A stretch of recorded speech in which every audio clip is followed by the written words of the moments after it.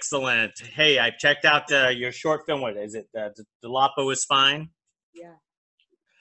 Hey, so tell me how proud of it that you are that it's being showcased at the American Black Film Festival. Oh, we're completely honored and humbled. I mean, this is one of those experiences where we made this in a little village just outside of London in a county called Sussex. And we just knew why we wanted to tell this story. We knew what it meant to us. This was for us a really British story.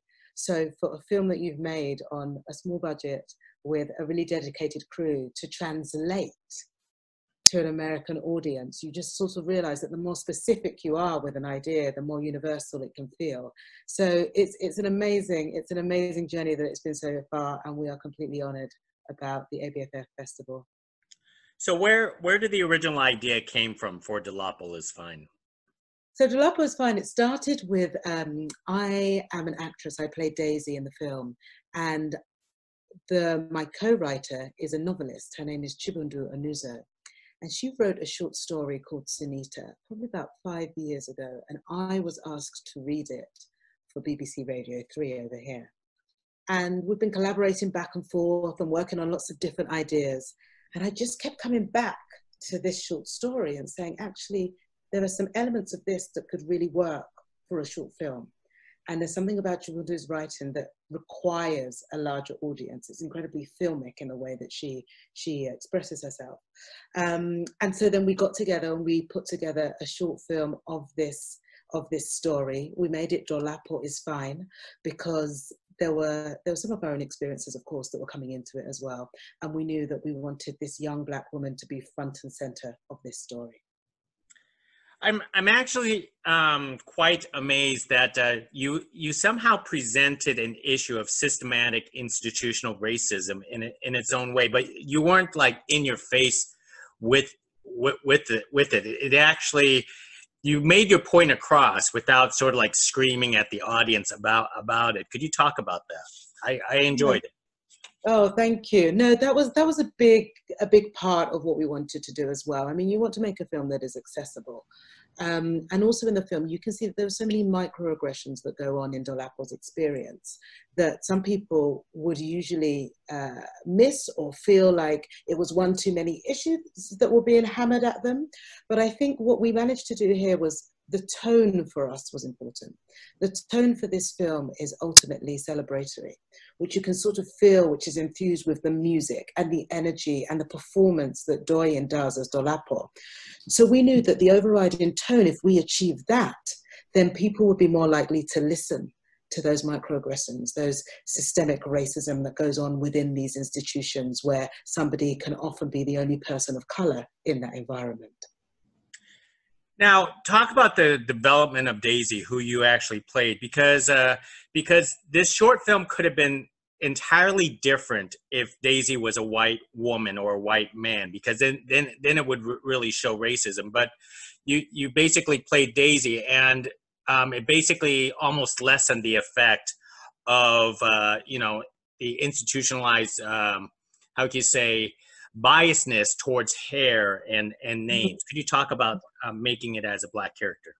Yeah, of course. One of the things that we wanted to talk about with this film was the sort of intergenerational complexities that exist for Black women. So you have Dolapo, who's the young girl, our leading character. You then have Daisy, who is, the person that Dolapo aspires to be. But she has been in an environment that has been even more white. And she has been the only figure in that environment. So when she talks about assimilation, it's because there was no other way for her to exist and achieve. And then on top of that, you have the mum, you have Dolapo's mum as well, who sort of feels like, what is presentable is in many ways a European hairstyle. So we actually wanted to put in those layers of complexity because sometimes the aggressions and the confusion don't just come from one place. And we wanted to actually sort of fill it with a cacophony of voices and people talking to her and asking her to sort of be a certain way. And ultimately, when she comes through that, it's all the more stronger. Tell me about the discovery of the young actors to play Dolapo. Oh, she's great. Her name is Doyin Ajiboye. She's 19. She was at least 19 when we started shooting. She has the most. I mean, she was born to be on set. She's so natural, so professional. Even things that were new, she sort of gave every single department their time, asked them what they needed, and still maintained her own performance, because it is the find of Doyen, I think, that makes this piece what it is. She's doing quite a lot. She does something called Identity School of Acting over here in the UK, which is set up by Femi Oguns, and it has alumni like John Boyega and Letitia Wright. She's a part of that world. She's also a part of the National Youth Theatre. But we knew we just wanted a fresh voice and a fresh energy that completely understands the story that we are trying to tell, and Doyen did that entirely. I'm also assuming that you are more progressive and you're very open where women should display any type of hair and adopt any type of names that they actually want. Am I correct? Absolutely, absolutely. Because what we're talking about here is the sort of the tension between assimilation and self-expression, right? And we're just constantly pushing ourselves towards what it is to have our self-expression. If for Daisy, she genuinely enjoys wearing that wig, then who are we to say? That is what makes her happy. That is her armor for the world, and she looks absolutely fabulous while she's doing it. But that is the message of the piece. It's kind of saying that however we can get, wouldn't it be great if we could get to that place of self-acceptance and self-love far sooner? And the fact that in this story you have a young girl doing it at the age of 16 or 17, it sort of gives everybody hopefully watching it the confidence to believe that they can express themselves however they choose as well. Excellent. Well, let me start to wrap things up, because I know you're a very fairly busy woman, and I took a lot of your time already. It's a silly question to ask because of times like this, but how are you staying creative, and how are you trying to bring in more projects for yourself? Yeah, absolutely. I mean, it's one of those times. I mean, lockdown allows you, I guess, the positive of it allows you to ask yourself what matters, and why we do what we do. So for me, it has all been about generating new projects. So I have quite a series of projects that I'm writing. Some are in my two things for our production company are hope and humor. So looking at these hopeful figures, often with a Black female lens, and also comedy, because in times like this, we all need to laugh. So for me, it's about understanding more about the industry and how this progresses, because this was our first film.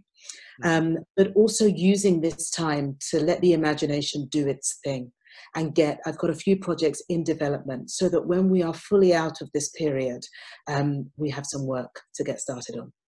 Excellent. Well, hey, Joan, hey, thank you for speaking with me. I love the tone of your short story. I think it was very, very effective on bringing the message across to American audiences.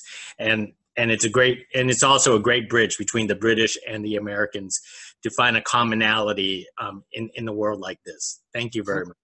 Absolute pleasure. Thank you so much for having me on. Hey, not a problem.